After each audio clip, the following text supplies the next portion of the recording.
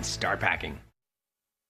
The new combined 365 24-hour-a-day concept of a freestanding emergency department and urgent care in the same facility is a huge market disruptor, and UF Health Jacksonville is leading the way here in Northeast Florida. So we've got Dr. Stephen A. Godwin, professor and chair of the Department of Emergency Medicine, joining us now with the details. So thanks for joining us. I'm delighted to be here. Thank you.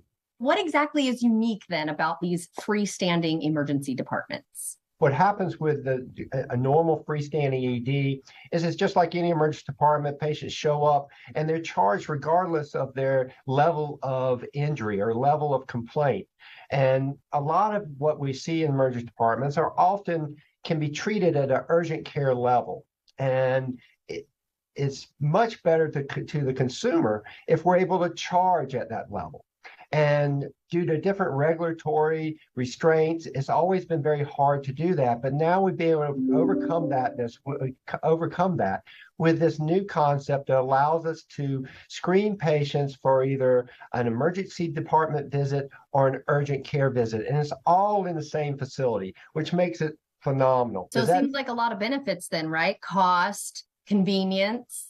Absolutely. Absolutely. And what's great about it is just that you're able to go to one stop, know that you're being fairly billed and receiving excellent care. Where will these new sites be located then? Because we have to know where they are, right, to be able to pop into one. Absolutely. And we have 3 sites we're initially opening. The first site's going to be around on New Kings Road. It's near Dunn Village. And then the second site is on Lane Avenue, and that's going to serve the west side. And then the third site is going to be in Bay Meadows site, and it's right there at 295. And so the first site, which is the Dunn Village site or the New King site, it is going to open sometime around mid-November, hopefully, with barring any of the delays that are currently happening with supply chain issues and so forth. The second site is the Lane Avenue. Again, first or second week of December is the date that we're shooting for. And then the third site is the Bay Meadows site that I mentioned, just right there off of 295. And this will be for adults and children, teens, for everyone? Oh, absolutely. This is all staffed by board-certified, board-eligible emergency physicians who are able to care for both pediatrics and adults. And again, you're going to get the same excellent care you receive at all the UF facilities. And these are all UF physicians and providers that are taking care of this, UF nursing, and taking care of you at these facilities. So we're excited to be able to reach these different areas of town with the UF care and UF presence. Okay, well, before we go, talk about some of the other exciting things that are happening at UF Health. Well, there's a lot of growth currently and a lot of things happening. Probably the biggest that may have just been in the news is that we got $80 million from the state, with another matching $10 million that we're not matching, but an additional $10 million that we're throwing in to rebuild the ED and the trauma center. It will be in the name of Dr. Leon Haley, who was our CEO, who passed away a little more than a year ago.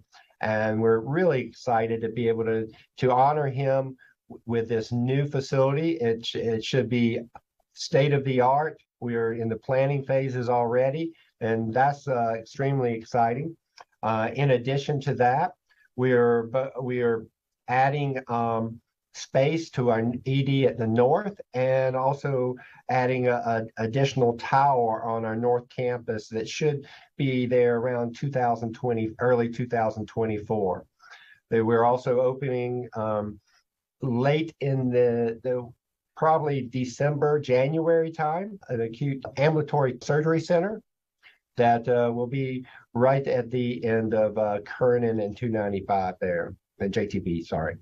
So that's really exciting to us, and that's just a piece of some of the things that we're doing, but I wanted to make sure we let you know about that as well. Wonderful. Well, thank you again. And of course, if you'd like to see this segment again, just head to our website, firstcoastliving.net.